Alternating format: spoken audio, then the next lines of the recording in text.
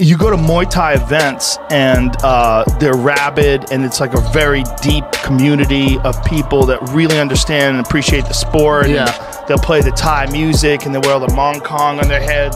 They bow to their trainer. Little thing on their bicep. They're fucking throwing elbows and smashing and kicking legs, and it's amazing to watch. It's an elite version of kickboxing. Yeah, because it's elbows and knees and a lot of clinch work and a lot of dumping where they trip you and slam you to the ground, and they kick you on the way down too. They'll like if you're they'll throw you into the ropes, and if you're still on your way down, you get punted in the head. Yeah. I mean, and it's legal. It's a hard sport, man. It's just, you feel as hard as it comes.